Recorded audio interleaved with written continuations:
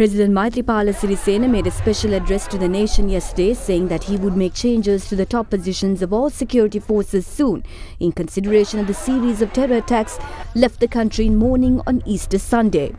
It is in this backdrop parliamentarian Vijayadasa Rajapaksa addressed a letter to the President requesting the arrest of both Defence Secretary Hemasri Fernando and Inspector General of Police Pujit Jayasundara over the attacks which took place on Easter Sunday.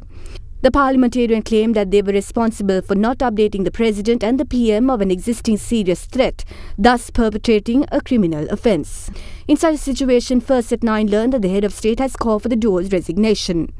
Meanwhile, President Sirisena called for an all-party conference at 10 a.m. tomorrow to discuss the current situation in the country and possible measures to be taken. The President has also convened an all-religion conference at the Presidential Secretariat at 4 p.m. tomorrow. Meanwhile, the President also visited the residence of IP Rohan Bandara, who lost his life during the search operation at a housing scheme in Dematagoda last Sunday, and paid his last respects this evening.